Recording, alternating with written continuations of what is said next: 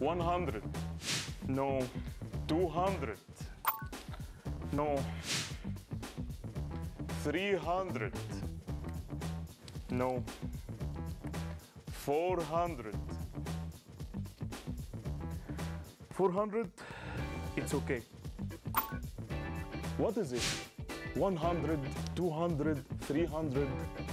It's the sales volume for the new products, the new innovation.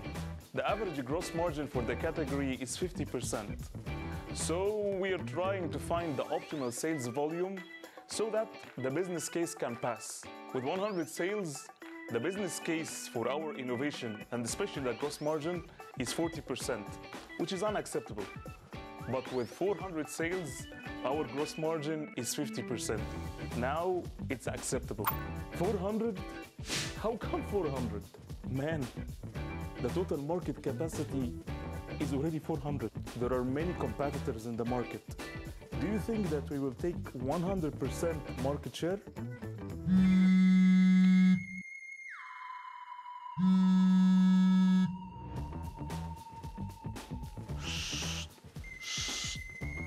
The business. Sure. Okay. Thank you. What happened? The business needs 4,000, not 400. How can we do it?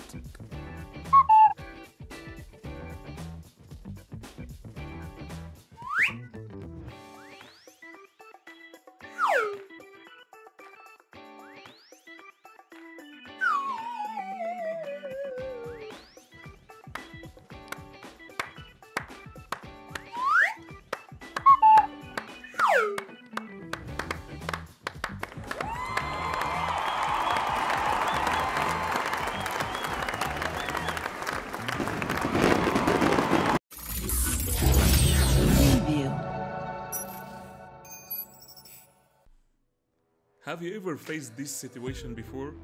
A new lovely innovation got launched in the marketplace and suddenly it disappeared.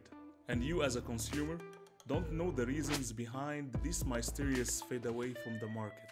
Any innovation on this planet was an idea at a certain point of time.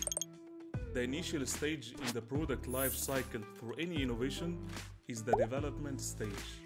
There are a lot of work behind the scene in this stage from the organization. One of them is assessing the profitability in the business case of this innovation. What are the inputs for the business case? Number one, the sales volume. Number two, the marketing budget, including promotions, advertisement, all of that. Number three is the cost of goods sold. What is the output for this business case regarding any innovation? The profitability. The first step to build a failed innovation successfully in the development stage is build the volume top down. Another word, figure out the sales that you want to sell and ignore two things. Number one, the market capacity. Number two, the voice of the customer. And if those are ignored, you have only two ways for the innovation. Number one, too much optimism in the forecast. Or in another meaning, ordering more than the real demand. In that case, from the supply chain point of view, it could lead to an overstock in the inventory.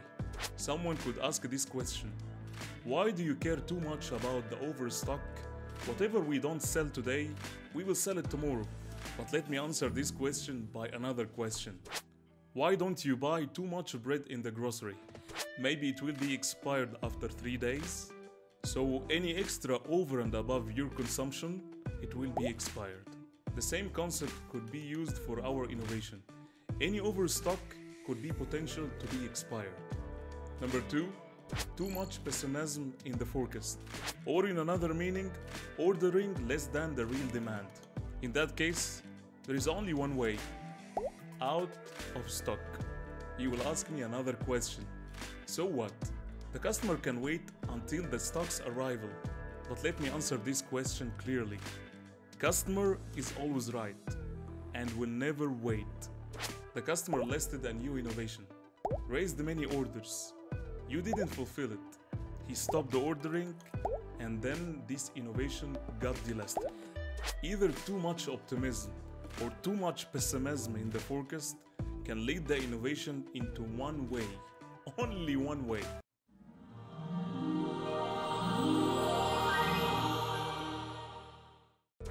What could be the solution for this challenge?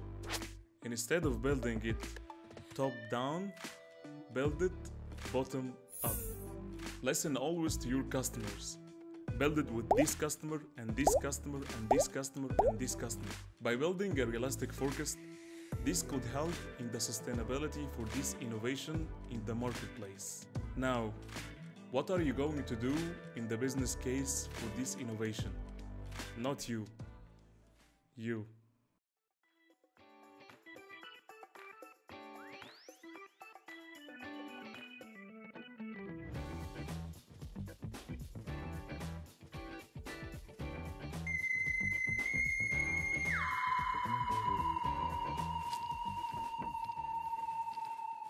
Moving your